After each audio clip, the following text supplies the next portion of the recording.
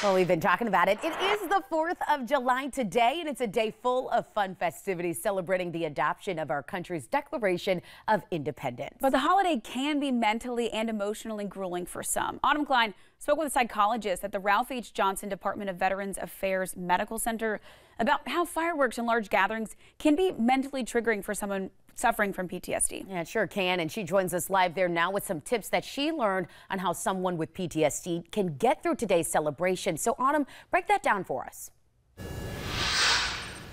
That's right, Shelby and Katie. I spoke with Dr. Stephanie Keller, a psychologist here at the VA, who says that 4th of July celebrations and fireworks can cause strong trauma reminders and distress for many veterans.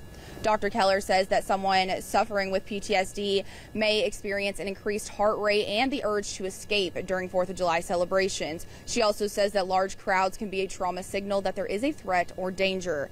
She suggests that if you are someone who may be impacted by fireworks and large crowds, to research the event beforehand or ask the people hosting to get a better understanding of what is to be expected. Triggers like this are typically worse when they are unexpected.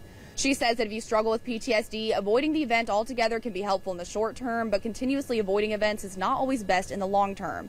She tells me that if you find yourself having to miss events often and your social network is getting smaller, it might be time to seek mental health treatment. She suggests trying breathing and relaxation techniques to calm those physical and emotional reactions.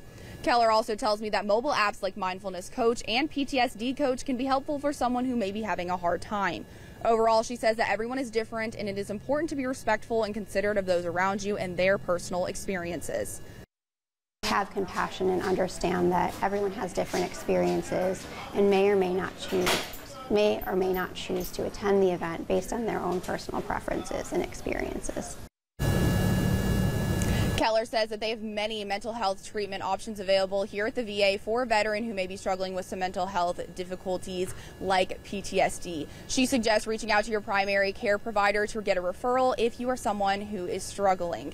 Coming up at 6, we'll hear more from Keller on how everyone else can be supportive with those struggling with PTSD. Live in Charleston, Autumn Klein, Live 5 News.